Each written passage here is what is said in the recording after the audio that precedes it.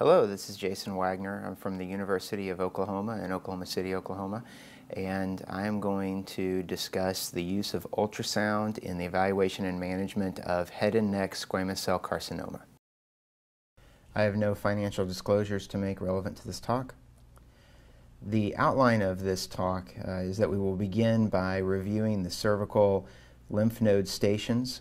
Then we will discuss an overview of head and neck squamous cell carcinoma as it in particular relates to ultrasound imaging.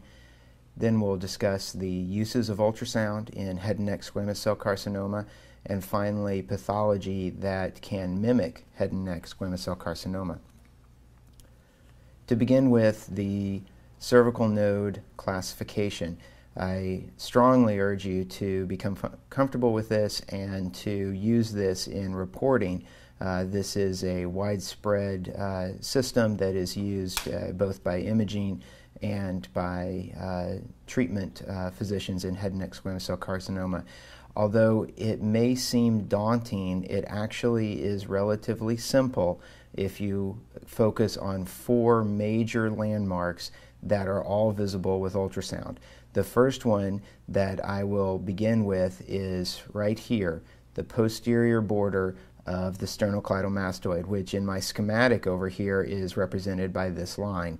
Now, honestly, in the very inferior neck, it is the posterior border of the anterior scalene, but what I use is just the posterior border of the sternocleidomastoid and then just extend inferior from the mid-neck.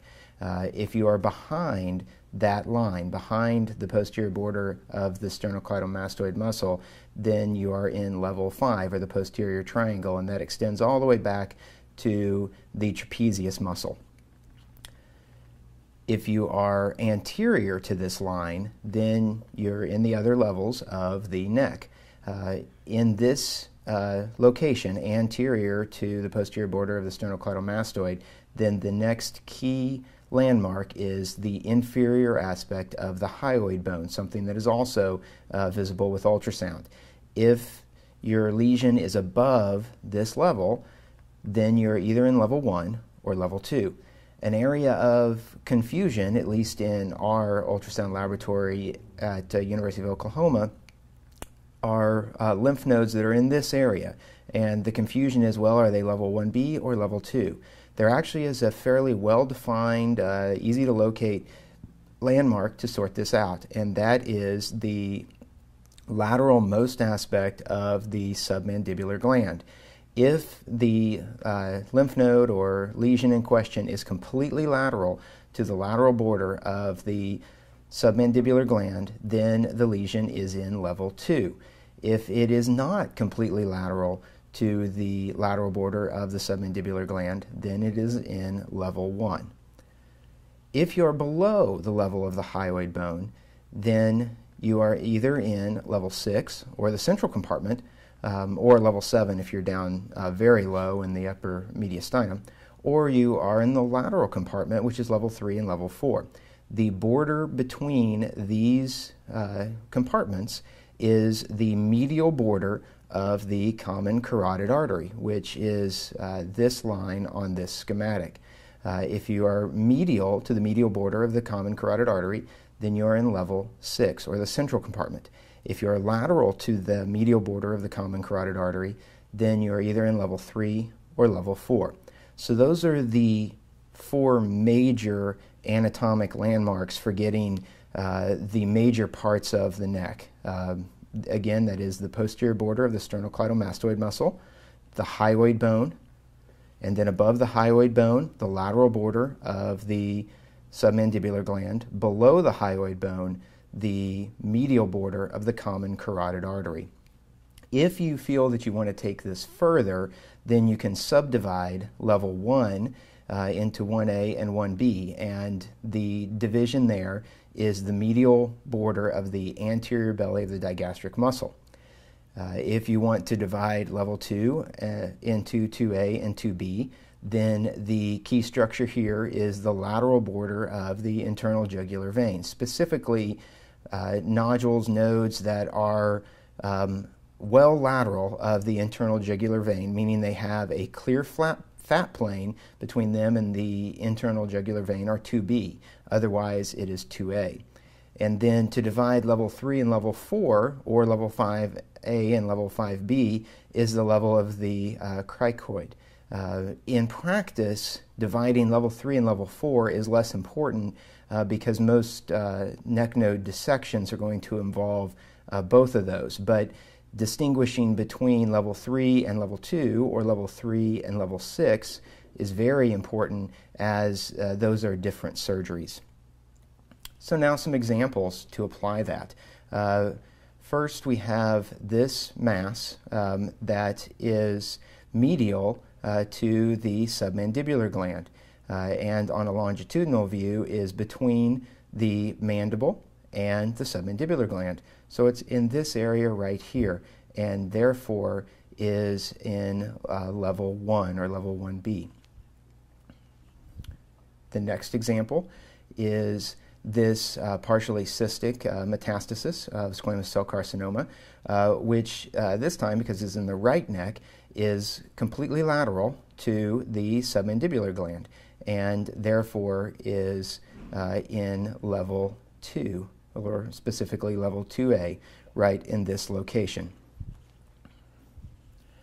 The next example is another cystic metastasis from squamous cell carcinoma.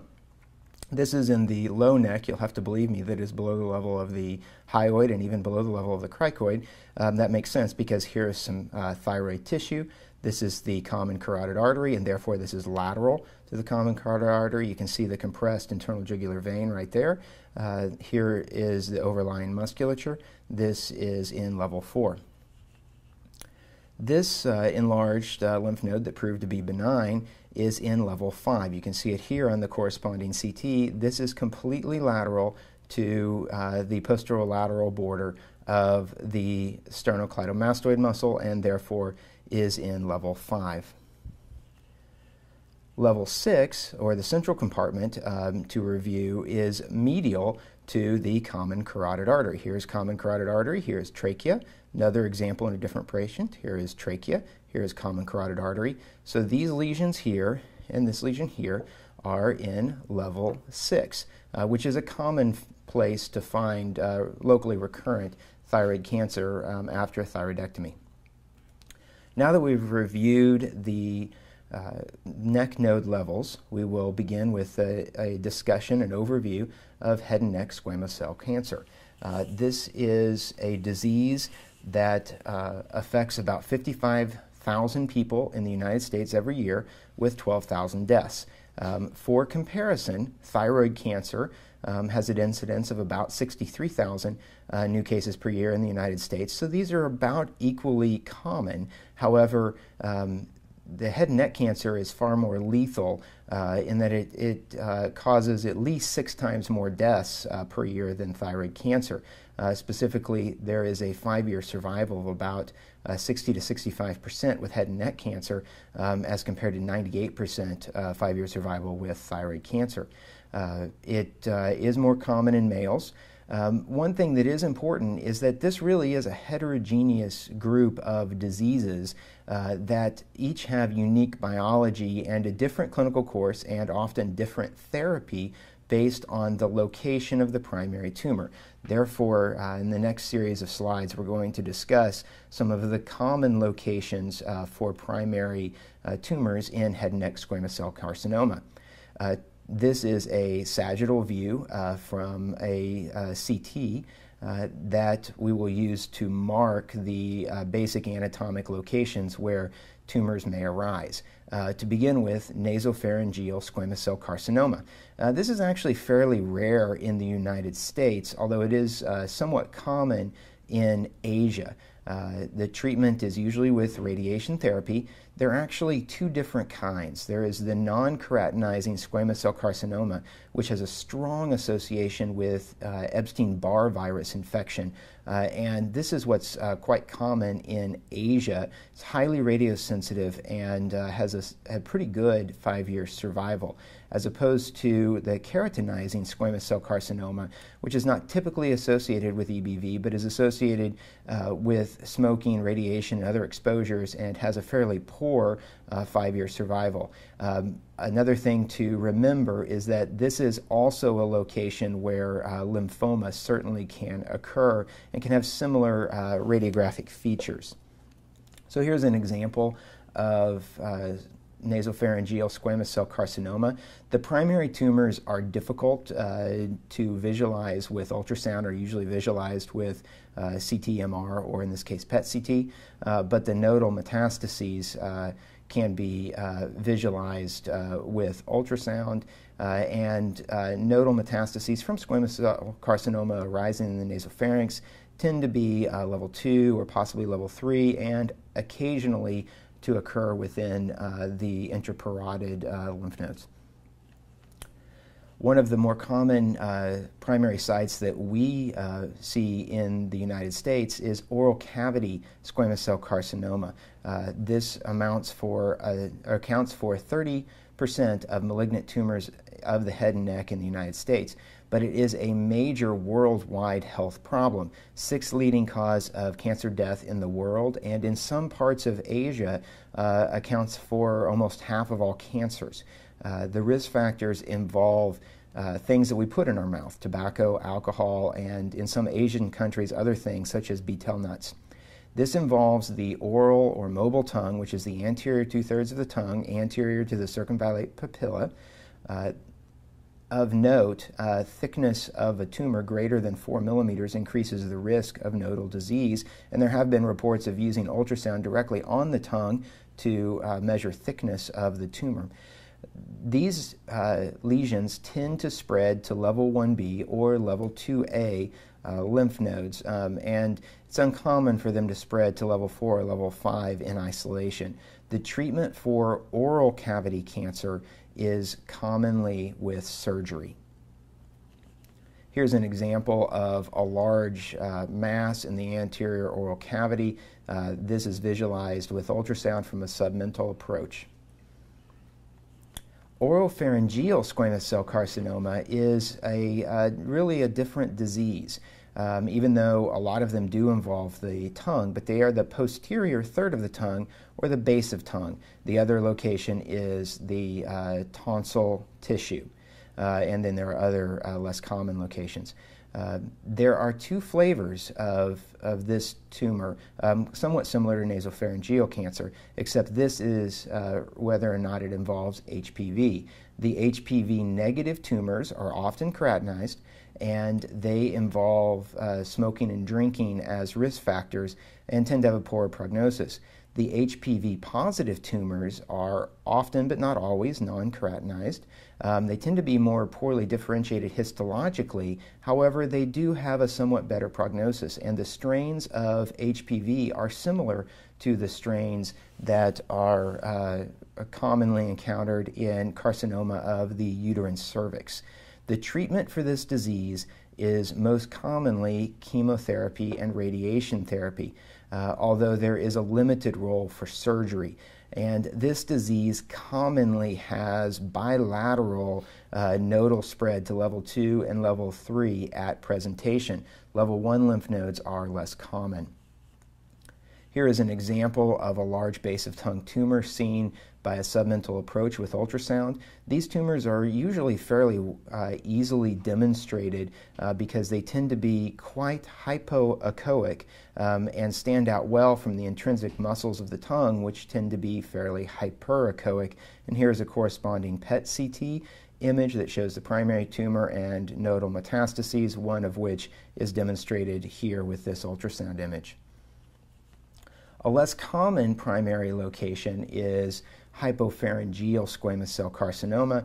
It's only about 4% of head and neck tumors. They unfortunately generally present at an advanced stage, are related to tobacco and alcohol. It's unclear if HPV has a role. These commonly spread to levels 2, 3, and 4, and treatment may be a combination of surgery, chemotherapy, or radiation therapy. Here is an example of a hypopharyngeal primary tumor here on the PET CT and again on the CT with some nodal metastases which are partially necrotic. The other common location of primary tumor that we see in the United States, in addition to oral cavity cancer, oropharyngeal cancer, is laryngeal carcinoma. This is 1 to 2% of adult malignancies. It's 3 times more common in men and has a strong association with smoking and drinking. There are 3 subsets of laryngeal squamous cell carcinoma. There's the supraglottic, the glottic, and the subglottic tumors. They tend to spread to levels 2, 3, and 4. However, subglottic tumors can occasionally spread anteriorly to level 6, or the so-called Delphian lymph node, although this is not extremely common. The treatment for this is primarily radiation therapy, with surgery used in both very localized tumors and in very extensive tumors. Here is an example of a primary laryngeal carcinoma seen on the PET CT with a large level 2 nodal metastasis. Now, ultrasound, of course, is not the primary way of imaging the vocal cords. In fact, these are usually just visualized endoscopically. However, you often can actually see the vocal cords with ultrasound. And here you see a large mass hypoechoic on the right vocal cord with impaired mobility of the cord. Another site of primary disease is the cervical esophagus, which tends, when it has cancer, to be squamous cell carcinoma, as opposed to the lower thoracic esophagus, which often will have an adenocarcinoma. This is not a terribly common disease, but it is a very lethal disease with a bad prognosis, 5-year survival of only 12 to 33%. This can spread to the cervical lymph nodes, but it also can spread to the upper mediastinal lymph nodes, and treatment can involve all of the modalities. Here is an example of a primary upper cervical carcinoma that unfortunately recurred with a lymph node here that you can see on these ultrasound images. You can see it has mass effect on the internal jugular vein. So, to summarize head and neck carcinoma, the usual locations of nodal metastases are in level 1 if it is an oral cavity cancer. Otherwise, most of the metastases occur in level 2, level 3, and a little less commonly level 4. Level 6 is uncommon but can occasionally occur in subglottic laryngeal carcinoma. Level 5 is uncommon except in extensive disease.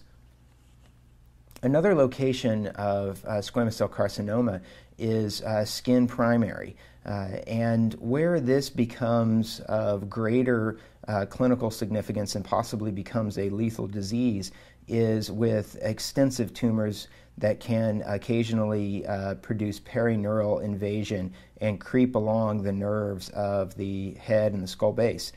This occurs in 3 to 6% of cutaneous squamous cell carcinomas and in a smaller percentage of cutaneous basal cell carcinomas.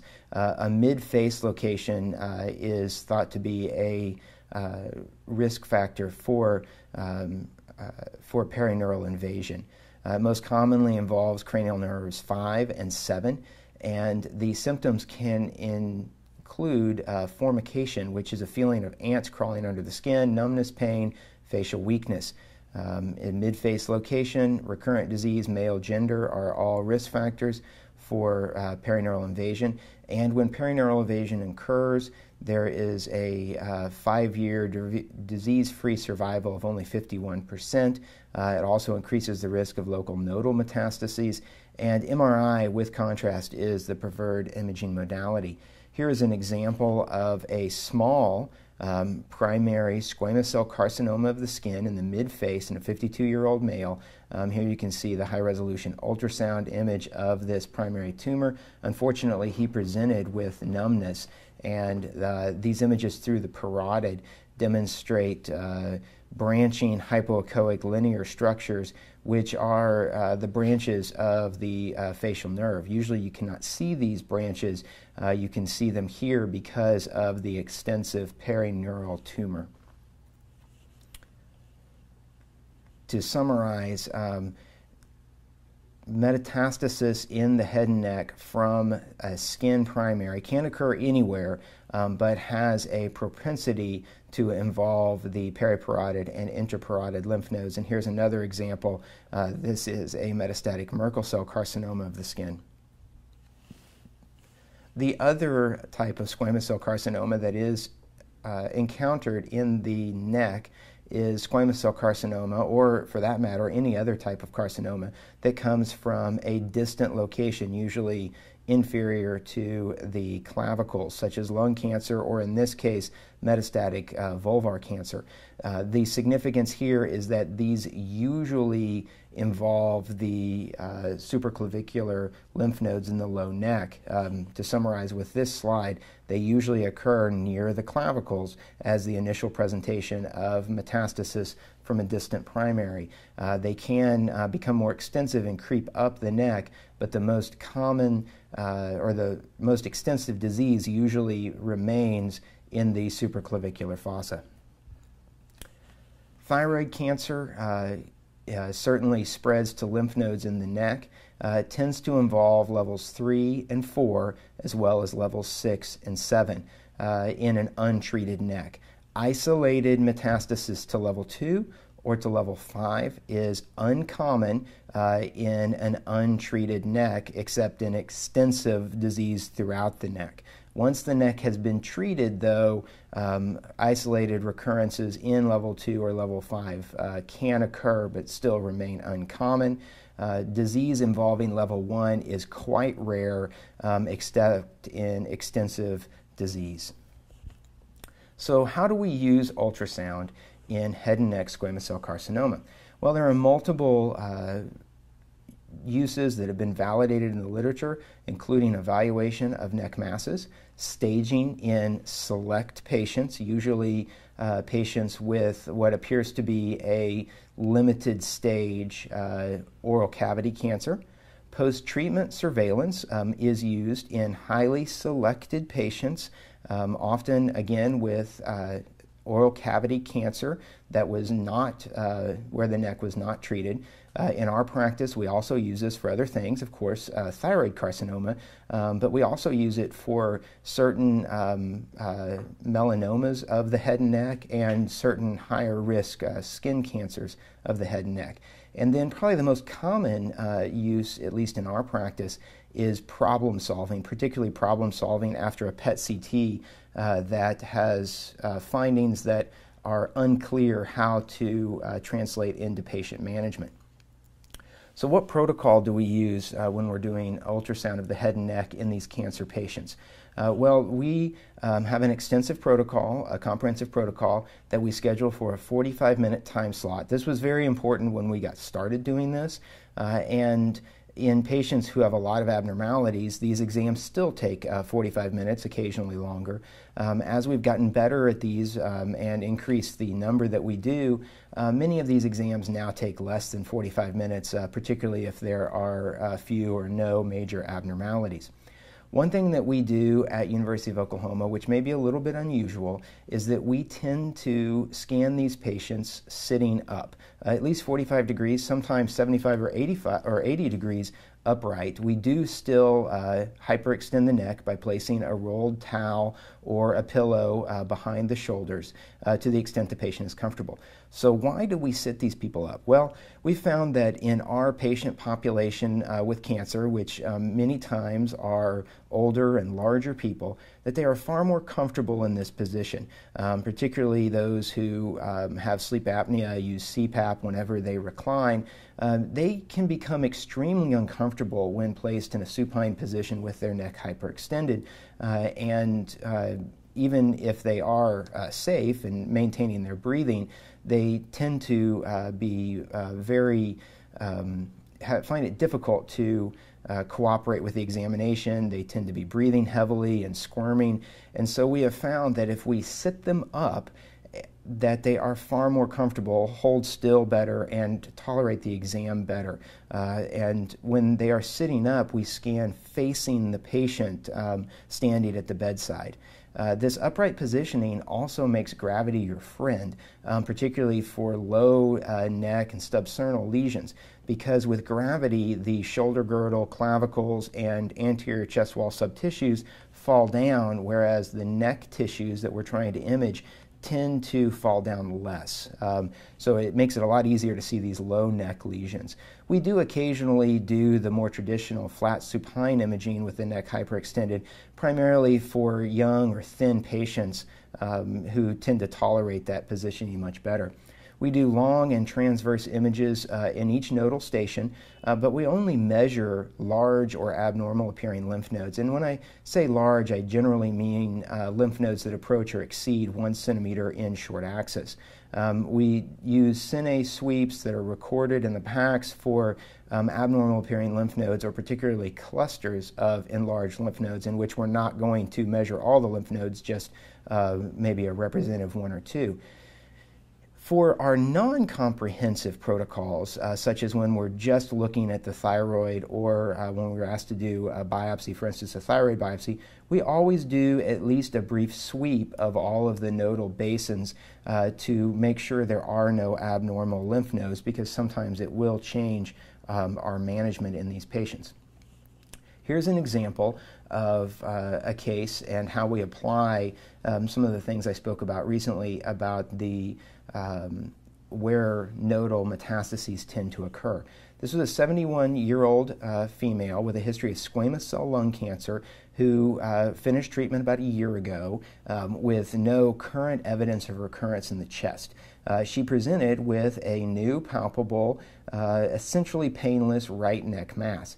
And when we scanned this, this looks like a metastatic squamous cell carcinoma. You can see an irregularly bordered hypoechoic solid mass that appears to have extracapsular spread or just extension right out into the adjacent soft tissues.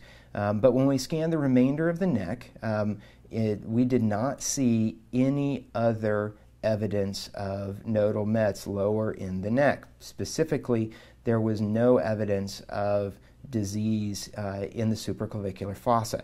And as I said previously, spread from a primary below the clavicle, such as lung cancer, tends to be in the supraclavicular fossa. So this isolated level, it's really level 2, this is incorrectly labeled level 3, a isolated level 2 metastasis is uncommon for a extra neck or a infraclavicular primary, but it's very common for a head and neck primary. So we looked some more, and we found this supraglottic mass that you can see in this scan as we go down to the cords.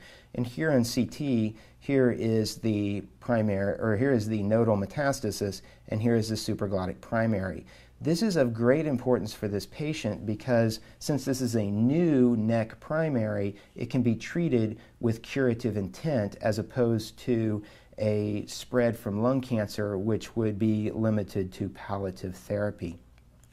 Here's an example of evaluating a mass and problem solving. This is a 37-year-old male with no history of cancer who reported a firm parotid mass after a 150-pound intentional weight loss. This gentleman actually got on the treadmill and did what a lot of us need to do and lost some weight. And now he feels this rock-hard mass. And we did ultrasound in transverse and long. You can see an echogenic, smooth interface with complete acoustic shadowing below it. It looks like a bone because in this case it is a bone. It is C1. We looked at a prior neck CT the patient had which was also done to evaluate this mass but was reported as normal, and you can see that there is a little bit of offset of C1. It's a little bit asymmetrically positioned to the right. Just to confirm, we swept up and down and we see the vertebral artery as it curls around the edge of C1. So obviously we did not perform any biopsy in this case, and we just reassured the patient.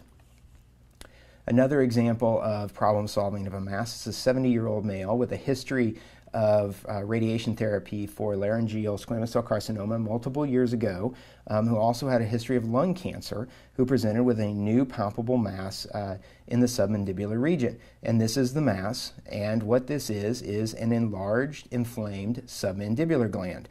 So the question is, well, why? And we followed this anteriorly, and we found that the duct of the submandibular gland was enlarged, and as we swept further anteriorly, we found out why. This was a new primary floor of mouth cancer that was obstructing the duct and was invading the mandible. So staging of head and neck squamous cell cancer. In the T&M staging system, the T stage refers to the primary tumor. This is not usually where ultrasound gets involved. This is usually staged by a combination of physical examination and endoscopy, plus or minus contrast CT or PET CT.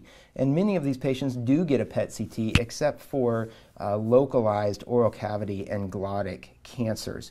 I'm not going to go extensively into the T staging because it is unique to each primary site.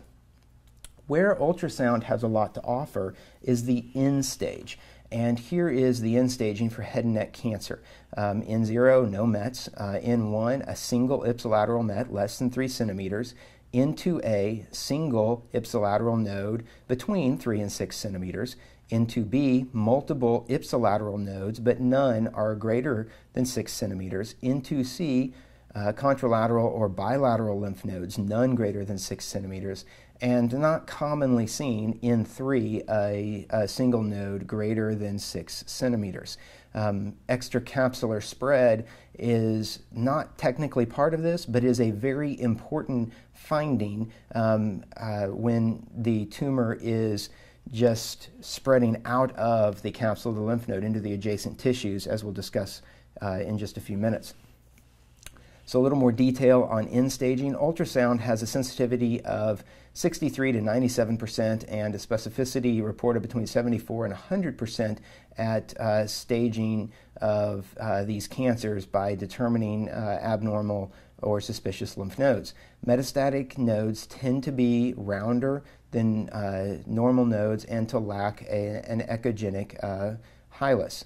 There is no consensus on size criteria, unfortunately, and in our practice we find the size of the lymph nodes to be the least helpful. For instance, look at this. This is a very large lymph node. However, it maintains a normal nodal morphology. It looks kind of like a big kidney. You have a fairly uniform, hypoechoic, fairly homogeneous cortex, a visible echogenic hilum, and a hilar pattern of blood flow. In contradistinction, there is this lymph node, which is barely, if at all, enlarged. However, it is more echogenic. It has no discernible echogenic hilus. It is quite rounded, and this was metastatic squamous cell carcinoma. The other part of evaluating this lymph node, however, was the history. The patient had known squamous cell carcinoma of the oral cavity, and this is in an expected nodal basin. Here is an example of metastatic carcinoma with a non-hilar pattern of blood flow. At surgery, in surgical series, 46% of metastatic lymph nodes of squamous cell carcinoma are found to be less than 10 millimeters. Another reason why size is not very helpful. Cystic nodes tend to suggest necrotic metastasis. The non-hilar pattern of blood flow, as shown here, is not commonly seen but is highly suggestive of metastasis. However, very importantly, in squamous cell carcinoma, the absence of a color Doppler signal is not a helpful finding. You often can't see that in metastases. And ultrasound-guided fine needle aspiration has a sensitivity of 89 to 98% and a specificity of 95 to 100%, and is a very useful test when you're concerned about a lymph node. And importantly, when nodal metastases are present in head and neck squamous cell carcinoma, they reduce patient survival by 50%. This is actually metastatic thyroid cancer, which tends to be more hypervascular than metastatic squamous cell carcinoma in the neck, and it nicely shows the non-hilar pattern of blood flow. So here's an example of staging a patient with head and neck squamous cell carcinoma. This was a 54-year-old female who was thought clinically to have a small, limited oral tongue cancer, the lateral aspect of the tongue, that had been proven with biopsy, and the patient was being set up for surgical resection of this tumor, which is the standard therapy for oral cavity cancer. There were no palpable nodes on examination, but the patient was obese, so the surgeon sent the patient for an ultrasound as the only preoperative imaging test for staging. And we found a single enlarged ipsilateral lymph node that still had a retained visible hilum.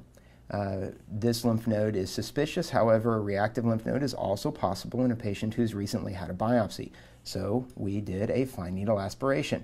And on the preliminary cytology and on the Pap stain, we see abnormal keratinizing cells consistent with metastatic squamous cell. So when the patient had her primary tumor removed, she also had a neck dissection, and fortunately this was the only lymph node involved. Here on H&E you can see the preserved rind of lymph node tissue and then the large metastasis focus of squamous cell carcinoma. Fortunately for this patient, there was no extracapsular spread. There was no spread outside the bounds of the lymph node. But speaking of extracapsular spread, here's an example of a 68-year-old female who presented with a left neck mass, no history of cancer, but you'll notice that this mass is solid, it's irregular, it has ill-defined border. You can just kind of see the tumor just creeping right out into the overlying sternocleidomastoid muscle. This is a very important finding when you see it, because it is a strong prognostic factor, reducing patient survival by an additional 50%. And in this case, as is not rare, this patient presented with a mass here and no known or symptomatic primary, but on PET CT, a small primary in the tonsil was discovered. Here's another example of extracapsular spread in a level 2 lymph node in a patient with tongue cancer. You can see the tumor just creeping out, fingers of tumor creeping into the overlying muscle. And here, with gentle pushing on the muscle, you can see the deep fibers of the sternocleidomastoid muscle not moving normally due to the direct extension of tumor into the muscle. And here you can see the PET CT primary tongue cancer and the nodal met that we're imaging here. Ultrasound is also used for post-treatment surveillance. And one of the reasons for this is that the optimum treatment of a patient with limited stage surgically resectable oral cavity cancer and a clinically negative neck remains controversial. Many patients undergo elective neck dissection, although up to 75% of patients have no tumor at pathology from these neck dissections. Some centers have tried sentinel node biopsy, but for a number of reasons, that is not used commonly in head and neck squamous cell cancer. So another option is to do a ultrasound, and if you don't see anything, then to just closely follow the patient after treatment of their primary tumor. And if we do this, we often do very frequent scans, and in this case, we have a very low threshold for biopsy. Basically, we FNA anything that grows or is at all funny looking. And we pay particular attention to the expected nodal basins, which in oral cavity cancer would be the ipsilateral 1B and level 2 stations. So here are examples of metastatic squamous cell carcinoma. You can see them all labeled here, as well as this and this. And you can see that these masses are hypoechoic, but not extremely hypoechoic in general. They can be fairly well defined. They can be ill-defined. These often have minimal or no internal blood flow. Here are more examples of metastatic squamous cell carcinoma. This one has a small area of internal cystic change or necrosis. Here's another example, yet another example, and again another example of metastatic squamous cell carcinoma. So how are other ways, what are other ways that we use ultrasound? Well, one of them is problem solving. This is an example of a patient who had been treated with chemo and radiation therapy for tonsil squamous cell carcinoma and had this PET CT with a lot of areas of activity that tended to follow the digastric muscle and the scalene muscle. So we were suspecting that this was just asymmetric muscular activity. However, due to the intensity and a little bit of maybe nodularity, we did an ultrasound to carefully scour these muscles. We did find asymmetry of the digastric muscles, probably related to therapy, but we found no mass and therefore no biopsy was performed, and the patient has been fine undergoing further surveillance. Another example of problem solving, this patient, 48-year-old, who had been treated with chemo and radiation therapy for tongue squamous cell carcinoma, had this PET CT, which is highly suggestive of recurrent tumor that is invading and eroding the hyoid bone. However, a surgical biopsy of this area was negative. So we did an ultrasound. We see a mass that actually in this case was hypervascular, which is not terribly common for squamous cell carcinoma, but does occur. And we biopsied this mass, being careful to stay out of the airway, which is right here, and it showed recurrent squamous cell carcinoma. Other things that you can see if you're looking at these post-treatment patients, you can see various types of reconstructions, including a neopharynx after laryngectomy, which you can see here. You can see the collapsed cavity in the center of it and the surrounding fatty tissue. This was a flap reconstruction, the floor mouth, and if you follow this cine loop, you can see the tissues extending all the way up from the chest, because this was a piece of pectoralis muscle that is swung up into the floor of mouth. It's important to understand these reconstructions to avoid interpretive errors.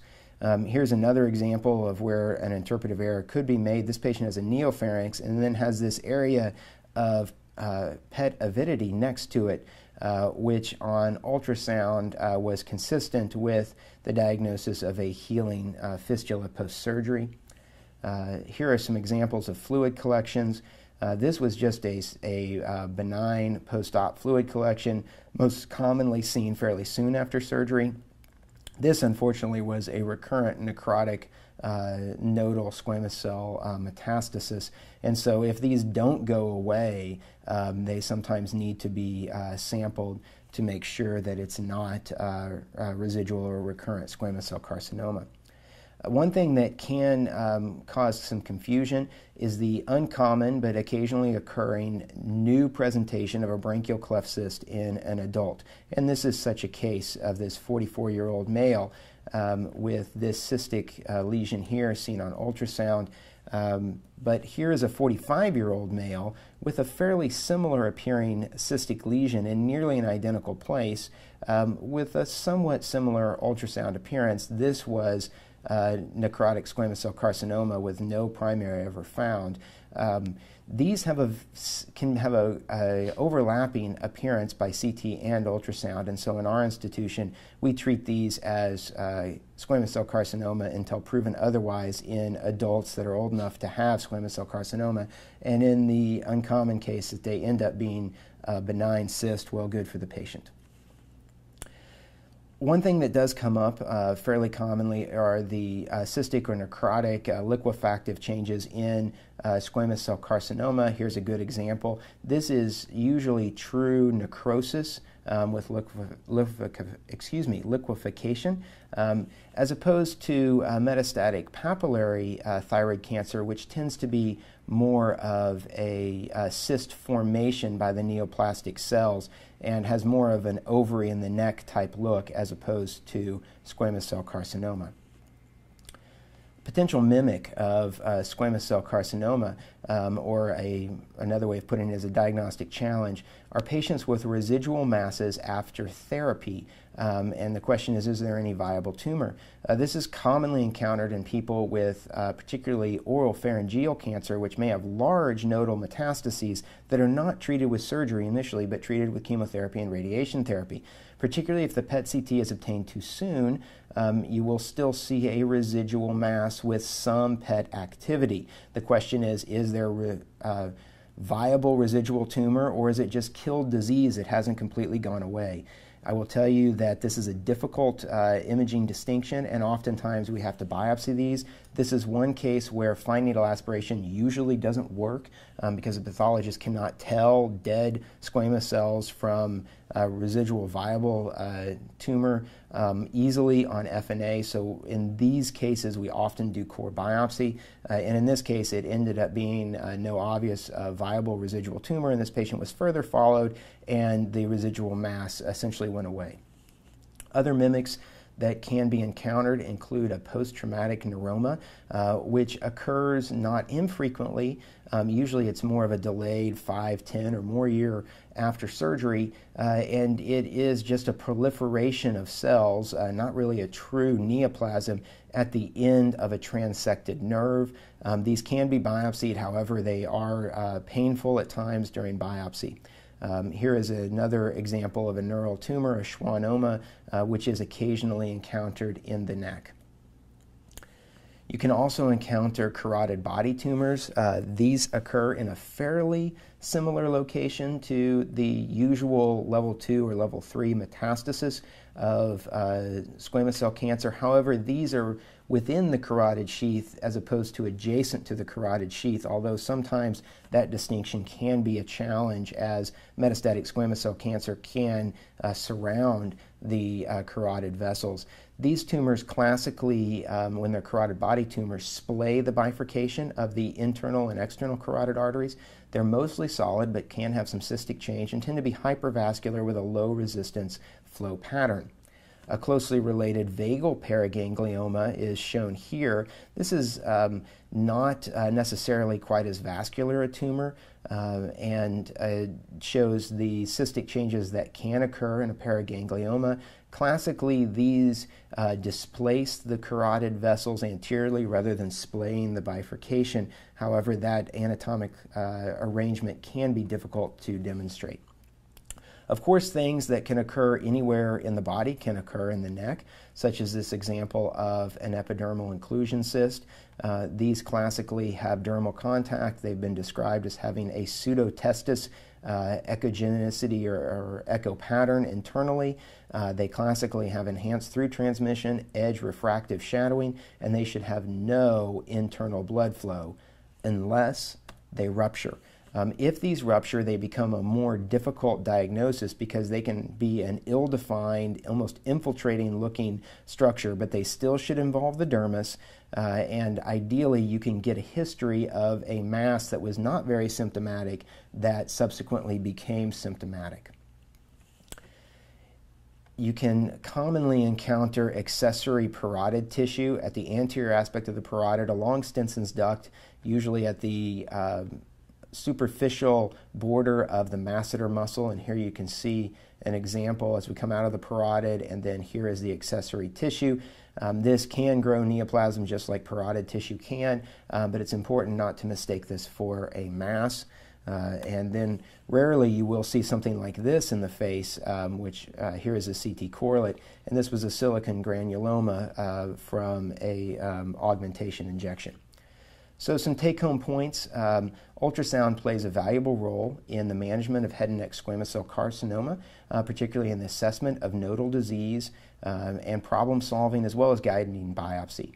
The location of the primary tumor determines the most likely location of nodal disease in an untreated neck. Once the neck has been treated, those rules do not necessarily apply. And multiple benign conditions can simulate squamous cell carcinoma. So now finally, I'm going to give a few multiple choice questions for you to evaluate if you've internalized some of this information. So the first question: a patient has newly diagnosed base of tongue cancer and presents for nodal evaluation. What is the most likely place to find nodal metastasis in new base of tongue cancer without prior treatment? So the answers are A, level 2, B, level 3 or 4, C, level 5, D, supraclavicular fossa. And the answer is level 2. Level 1B would be possible, although that's usually more common in oral cavity or mobile tongue cancer. Level 3 and level 4 are also possible, however, level 2 is more common. Level 5 and the supraclavicular fossa would be uncommon in this situation.